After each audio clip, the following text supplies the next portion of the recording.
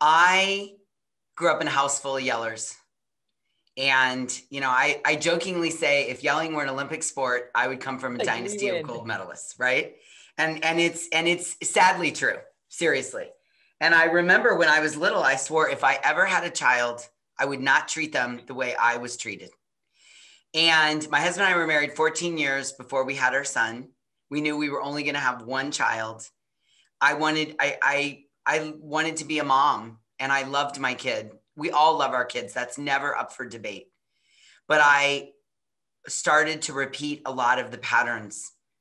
And I was devastated, Kiva. I was absolutely devastated because nobody wanted to not yell at their kids more than me. And I was repeating the patterns. And I just knew there had to be a better way. And not ironically, but at the time, I was a venture capitalist, right? Is there a profession more on the opposite side of the spectrum than parent coaching, right? I was a venture capitalist. I had amazing relationships in my life. I led people without having to yell at them. And then I would come home at night, and by 5:30, I was angry and reactive with my 3-year-old.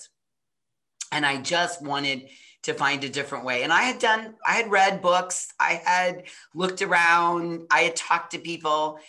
And one day, like this was meant to be, a friend of mine who was a life coach was doing an interview with a woman named Kiva about parent coaching. And I was like, WTF, parent coaching, what's that? I was standing in my laundry room upstairs in San Jose, California, folding towels. And I could not get to the Jai website fast enough. So I signed up, and within the first couple of weeks, we had a massive transformation in our family. Yeah. I mean, seriously, massive.